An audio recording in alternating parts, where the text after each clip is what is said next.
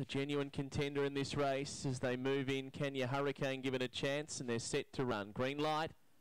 Away and racing, and Tiny Shiny a touch slow to begin, jumping well. Crack Pepper led up over Tiny Shiny, who's challenging. Then Kenya Hurricane and Stands Hope out wider. There followed Hardaway George over Further Dreamer, and railing home Flojo Mikado. Taking the lead though, Tiny Shiny had drawn about a length and a half in front, and Tiny Shiny's too good by a length and a half to Stands Hope. Third, Flojo Mikado just nosing out Crack Pepper, and then Further Dreamer being followed then by Hardaway George, who was at the tail of the field with Kenya Hurricane, and the time around 20:02 for Tiny Shiny.